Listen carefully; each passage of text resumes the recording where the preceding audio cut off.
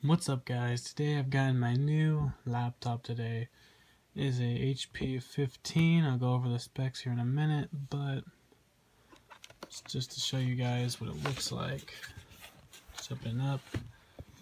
Now it is a 15.6-inch laptop. It has normal keyboard here. Just watch some videos. 15.6-inch screen. A standard keyboard. This is a Flyer red version of it. It's red. It's a really cool design. If you look close enough, you actually see the design in the laptop.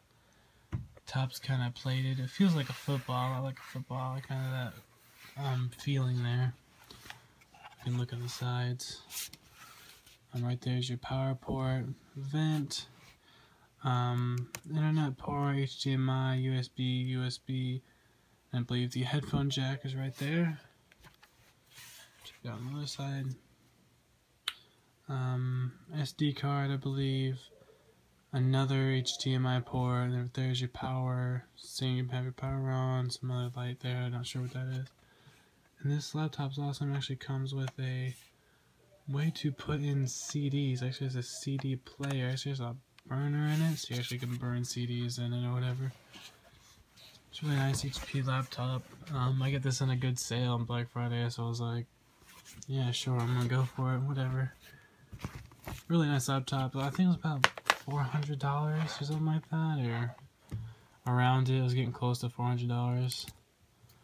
Just a normal HD port, and let's go over the specs real quick. I'll show you guys what it is. Windows 10 HD webcam, super multi DVD burner, processor, A6 5200 processor, HD graphics there. Yeah, 15.6 HD display, 500 gigabyte, 5400 hard drive, standard keyboard, standard, security software, 4 gigabyte DDR3. That is the I can't remember what it's called.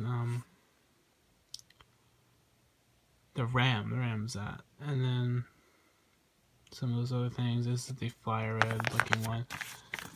Just saying that's red, but this is the HP 15 laptop. This is a really good laptop. I've used it a bit. Really good quality. It can load up videos quick. It has a pretty good processor. It's not a gaming laptop or nothing like that, but still good. But this back part has to be snapped in. See, there's locks here.